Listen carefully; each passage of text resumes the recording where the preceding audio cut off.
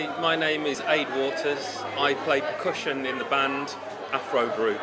My colleagues in the band have interests in Brazilian music, reggae, West African percussion, jazz, blues, and we decided that we wanted to work together and fuse some of the common ground that we feel that there exists within those styles of music and come up with our version of it.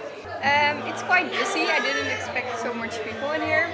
It's warm because I come from a place like Guadeloupe, Caribbean, and it's nice to have this kind of music here in England, and I feel like home. I like it. It's been a really good turnout. There's a really good atmosphere here. We've been very well received and it's been a pleasure to play here.